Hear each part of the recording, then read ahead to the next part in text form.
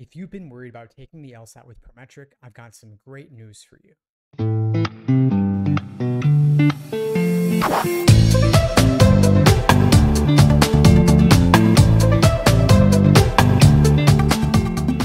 Hey, what's up everybody? Steve Schwartz here from LSAT Unplugged, joining you today to share some great news for those of you taking the LSAT with Prometric in September, October, and beyond. Before I get into it, a little bit about LSAT Unplugged. We offer live online classes via Zoom, on-demand video courses, small group coaching, and one-on-one coaching. Check out the links below this video to find out more and to book a call with me and my team. We'd love to help you out. So the reason I'm making this video is that many of you may have been concerned about taking the LSAT with Prometric in September and October, either remotely or in person, due to the disaster that was the August LSAT with Prometric, where thousands and thousands of test takers taking it remotely experienced issues with the proctoring.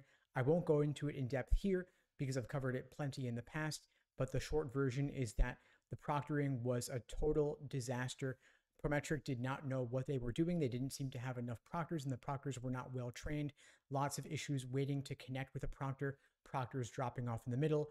I have an in-depth video on this called August LSAT Prometric Disaster that got over 5,000 views. I created it back at the beginning of the August LSAT administration. I've been hopeful that LSAC and Prometric would learn the lesson from that experience so that those taking it in September, October, November, and beyond will hopefully have a smoother experience.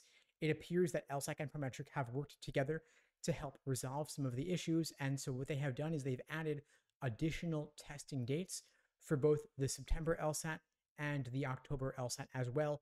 They sent out a couple of tweets within the past week letting us know that they've added September 10th as an additional testing day for those taking it in September. Again, that's September 10th. And they've added 2 testing dates for the October LSAT, both October 15th and October 16th. So now for the September LSAT, you have September 8th, 9th, and 10th. They've spread the test takers over 3 different dates, not just 2. And for the October LSAT, we now have October 13th, 14th, 15th, and 16th. So for October, they're spreading the test takers over 4 separate primary testing dates. Looking ahead to the November LSAT on LSAC's website, they've added now in total 4 testing dates for November, November 8th, 9th, 10th, and 11th.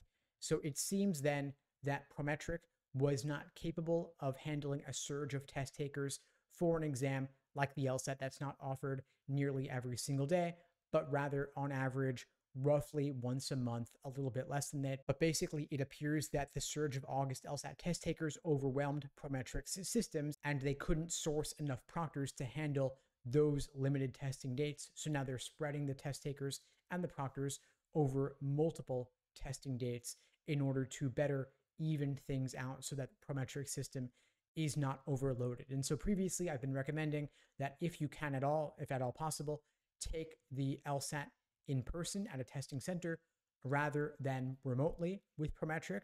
I'm now relatively more hopeful that the remote LSAT administrations will go better now that we have the testing administrations spread over more testing dates, 3 for September, 4 for October, and 4 for November as well. Anyway, folks, I hope you found this video helpful. If you did, if you know anyone taking the LSAT in September, October, November, or beyond, who's been concerned about taking the LSAT either in person or remotely due to the previous disasters with Prometric, please do me a favor and share this video with them. I don't do any paid advertising for this channel. The only way this spreads is through word of mouth. So please do me a favor, just share this link with someone who needs to see it. And in the meantime, I'll wish you all the best and take care.